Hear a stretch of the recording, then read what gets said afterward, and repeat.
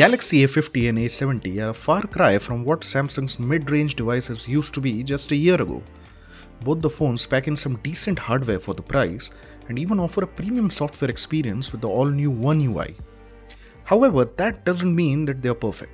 There's still some scope for improvement, especially on the software front, and nothing that can't be addressed with a couple of handy apps. And that's exactly what we are going to talk about in this video. This is Abhijit from Guiding Tech, and let's get right to it.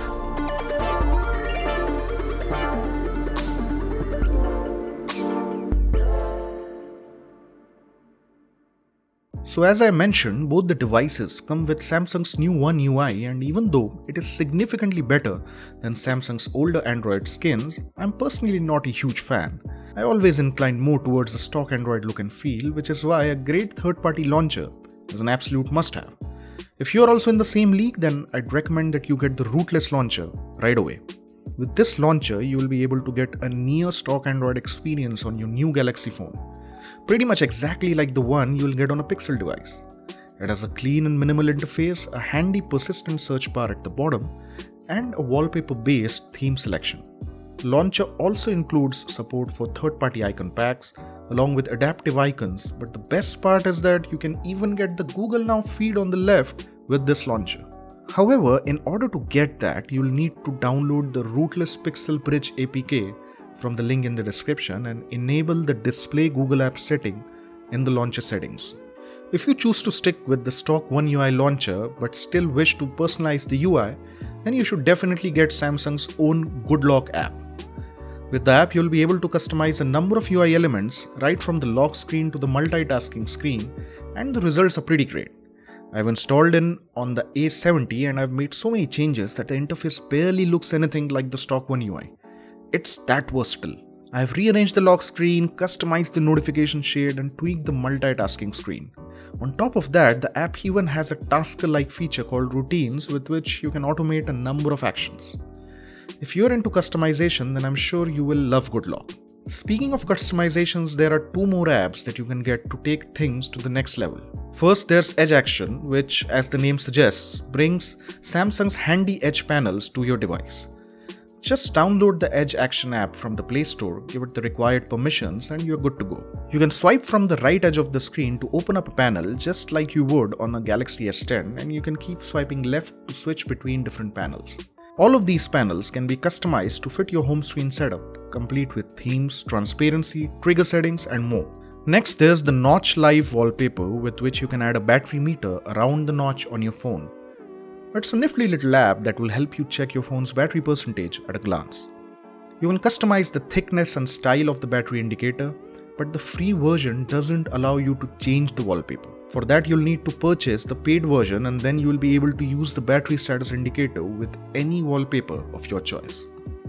Speaking of wallpapers, the Amulet Wallpapers app is another great app that you can get on your phone. The app features a stunning collection of dark 4K wallpapers that are specially designed for AMOLED display, something that your new phone has. Not only are these wallpapers a pleasure to look at, they'll even help you save some battery. Yeah, you heard me right. AMOLED displays don't illuminate pixels wherever there's black in a wallpaper, which can reduce battery consumption by up to 15%. Now let's get back to some useful apps that fill up the gaps in the Samsung's One UI. I'm sure you'd already know that the game launcher on either of the Galaxy devices isn't as functional as the one found on most of the devices, which is why you should get FocusBot. As the name says, FocusBot lets you focus on, well, whatever you're doing on your phone at any given moment, muting all incoming notifications so that you aren't distracted at that moment. This not only works while you're playing games, but it can also come in handy while you're trying to work and don't want to be disturbed by any random notifications. The app even features a handy lock mode with which you can block specific apps, a focus area option which automatically turns on focus mode whenever you enter a predefined area, and a focus timer setting which lets you choose how long you wish to stay focused. Next up, we have the One Handy browser, a great browser replacement that has been designed specifically for one-handed use. While the stock Samsung browser is pretty decent in itself, it's not ideal for situations where you want to use your phone with just one hand. The One Handy browser, or the O browser as it's called, has all its UI elements located close to the bottom of the display, which means that you can reach everything with just your thumb. And in case you're on a website that has its buttons on the top, you can just tap on the hand icon to automatically bring it down. Isn't that great?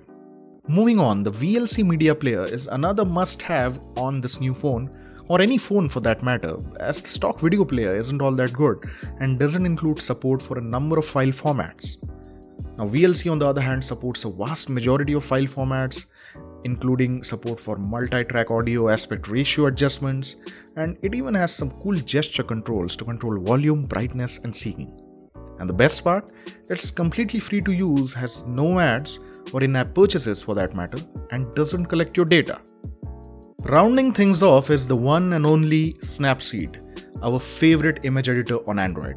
This app features a vast variety of editing and image manipulation tools with which you can, completely transform your photos. There are tools to fine-tune images, remove unwanted objects, create cool color pop photos, and a lot more. The possibilities are nearly endless.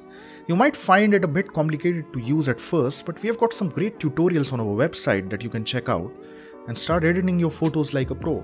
Just go to guidingtech.com and use the search bar at the top to search for the articles. Well, that was our list of the best apps for your Galaxy A50 and A70. With these apps, you'll be able to address most of One UI's shortcomings and use your phone to its fullest potential. Make sure to drop a like and subscribe to GT if you like this. This is Abhijit signing off, and I'll see you in the next one, fellas.